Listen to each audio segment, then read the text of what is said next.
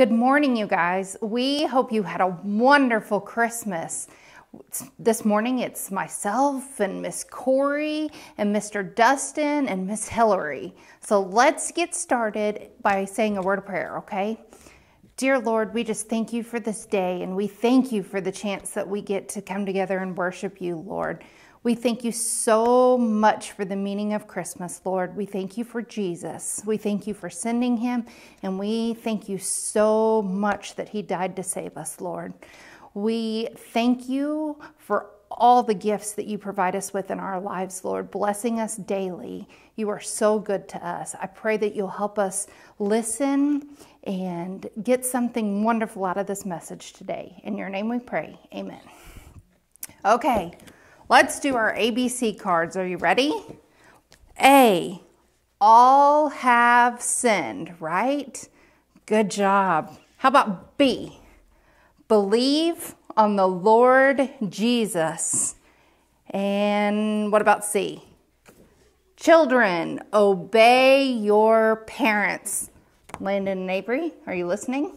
Obey your parents. All right, and let's do our Bible truth cards, okay? Are you guys going to help me? All right. Reese and Judd. What word means God knows and sees everything we do? Do you remember?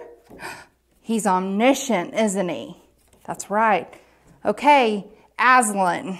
What word means God will always keep his promises? Do you remember, Aslan? Faithful. Good job. All right, let's see. How about JJ and DJ? What did Jesus come to save us from? What did Jesus come to save us from? The punishment of sin. Good. And let's see. Alyssa, Brody, are you guys watching this morning? Can we trust God only sometimes or all of the time? That's right. We can trust God all of the time. Good job, guys. Let's get started on our lesson.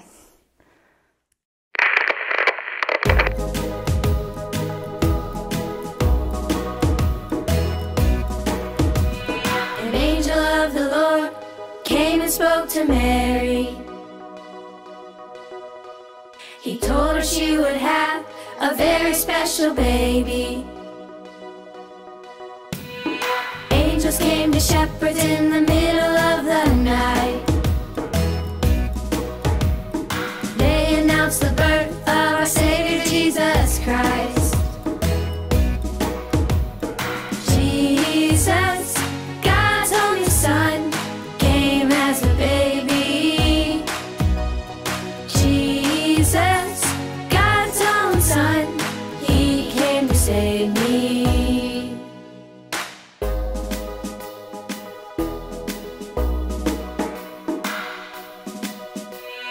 Wise men saw a star unlike any other.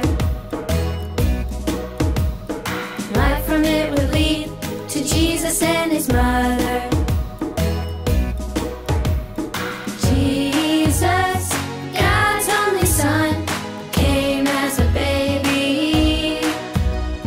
Jesus, God's own Son, he came to save me. Jesus, God's only Son, came as a baby. Jesus, God's own Son, he came to save me. Jesus came to save me.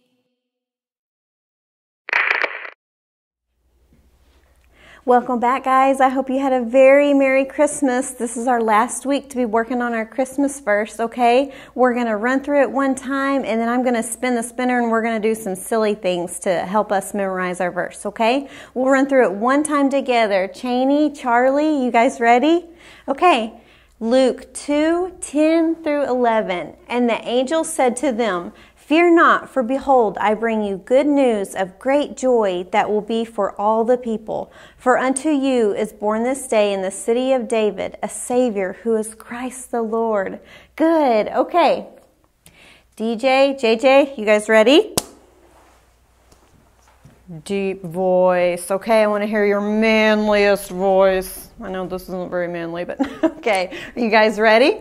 And the angel said to them, "Fear not, for behold, I bring you good news of great joy that will be for all the people. For unto you is born this day in the city of David a Savior, who is Christ the Lord."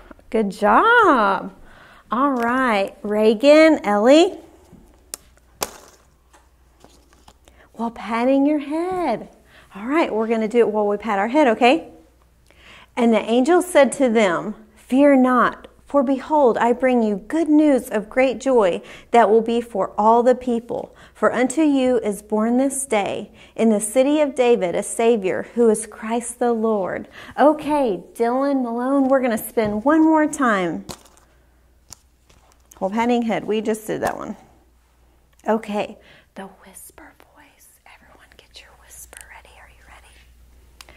And the angel said to them, "Fear not, for behold, I bring you good news of great joy that will be for all the people.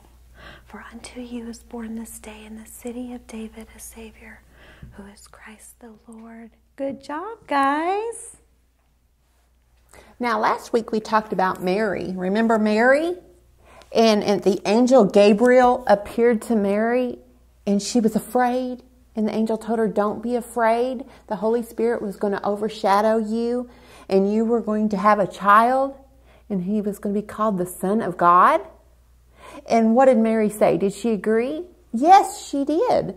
She agreed. And so then Mary was engaged to be married to who? Joseph. Remember Joseph? And while he was considering whether he wanted to go ahead and get married to Mary after he found out she had a baby, well, God sent the angel to talk to Joseph in a dream. And he told him not to be afraid to marry Mary, that the baby that she was carrying was the Savior of the world. It was going to save the people from their sin. So Joseph and Mary got married. That's right, they did. And then they had to go on a journey to Bethlehem to be counted. All the people had to go to the city they were from to be counted. So Mary and Joseph went to Bethlehem to be counted. And when they got there, what happened, guys? Do you remember? They went to the inn. Let's put this right here. They went to the inn. And what were they told when they got to the inn? What did the innkeeper tell them? Did he say, "Come on in, find a room"? No, he said there's no room at the inn. So Mary and Joseph had to spend the night where they kept the animals, which was probably behind in a house or somewhere. So let's make a little stable here for Mary and Joseph to stay in. Here, we'll put some pillars there, and we're going to put one there, and we'll put some hay right over here. Let's put some animals there, okay? Some cows. This cow can be eating some hay. And here is the donkey that Mary probably traveled on. Here's a nice feed trough for him to eat out of. And we'll put Mary there in the barn where she was getting ready to have a baby. And in the middle of the night, she had baby Jesus. Baby Jesus was born. There we go. There he is. Look at that. Baby Jesus was born at night in a stable. So what did she do with him? She wrapped him in swaddling clothes, which were strips of clothes. And where did she put him? Do you know? Do you remember? In the feed trough where they feed the animals. They placed baby Jesus right there. So then what happened later that night? Do you remember what Mr. Destin told us? Remember the shepherds were out in the fields watching their sheep over here. They were watching all their sheep, trying to keep up with them, and it was night in the sky. And what happened then? An angel of the Lord appeared to them and told them about Jesus. And he told them that they could find him in a manger. And just like Mr. Destin said, it wasn't normal for people to put their babies in a trough for animals. So he told them where they could find him. And then a host of angels appeared and they sang. And after they had departed, what did the shepherds do? Do you remember? Man, they went as fast as they can to find baby Jesus. And they worshiped him. And they were excited and they were filled with joy. And then when they left, they told everybody they saw about Jesus and the Savior that was born.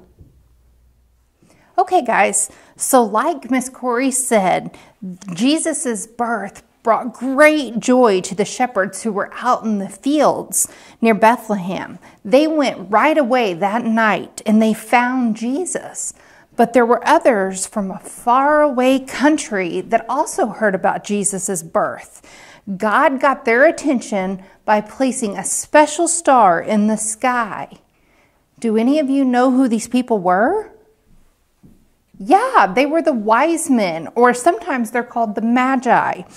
These wise men were very important men who lived in the East. They studied the stars, and they may have even read some of the Old Testament scriptures. When these wise men saw the star in the sky, they understood that a king had been born. They wanted to go and see this new king, but they were going to have to travel a really long time to get there. So we know that when the shepherds came, they came immediately. They came that night, they saw Jesus. But when the Magi or the wise men came, it was going to take them a while to get to baby Jesus. So it took the wise men a while to travel so many miles, but they finally came to the city of Jerusalem. And there was a king there. He was a very bad and evil man, and his name was Herod. And when he found out that there were visitors asking about the new king, Herod became jealous. He was the king. He didn't like that people were excited and talking about a new king. He was very worried that he might lose power. Herod called the wise men to come to him. Let's look in the Bible and find out what he said to the wise men. We're going to go to the book of Matthew and look in chapter 2, verse 8. And he sent them to Bethlehem, saying, "Go and search diligently for the child, and when you have found him, bring me word that I too may come and worship him." So where did Herod tell the wise men to go? To Bethlehem. What did it say that Herod wanted to do when they found the child? Yeah, Herod said that he wanted to worship the baby. Do you think Herod was telling the truth? He wasn't, was he?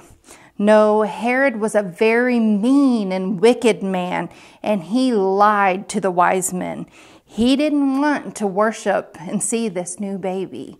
He wanted to get rid of him. Do you guys think that the wise men did what Herod wanted them to do?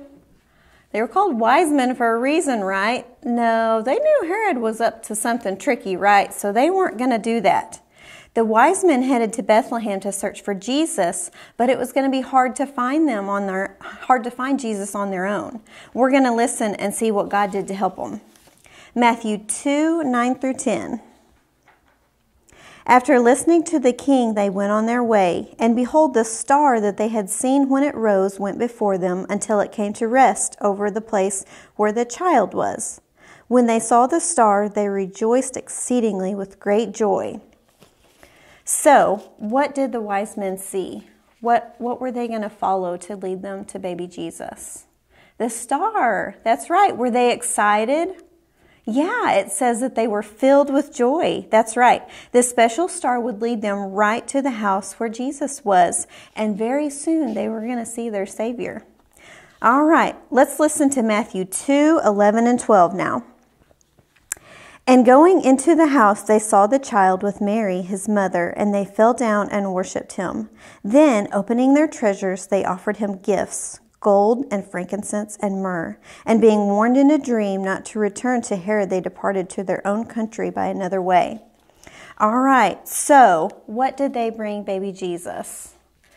Gold, frankincense, and myrrh, right? No, gold, frankincense, and myrrh. So you guys are thinking, what are these things? Well, I asked the same thing. So I went to my friend Google and I said, what is frankincense? So that's like a precious oil or like an incense that you burn, and it's very rare, and it could be used for medicinal purposes. It could be used for a lot of different things. So these wise men brought Jesus these very valuable gifts back in that time.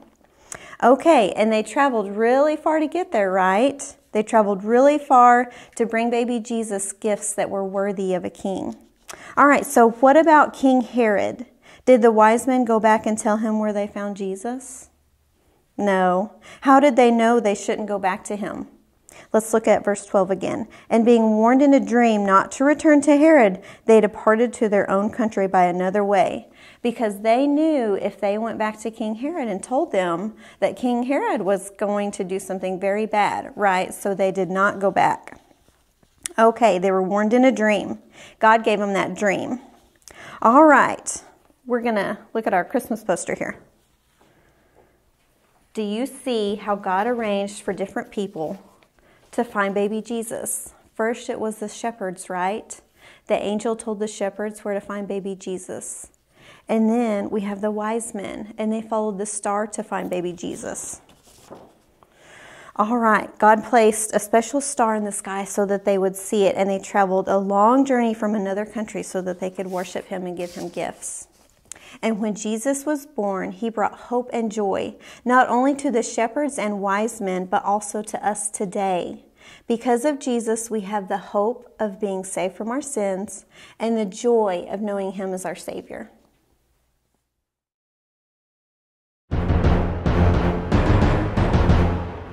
10, 12, 57, 3, 2, 9. Brownie, what are you doing?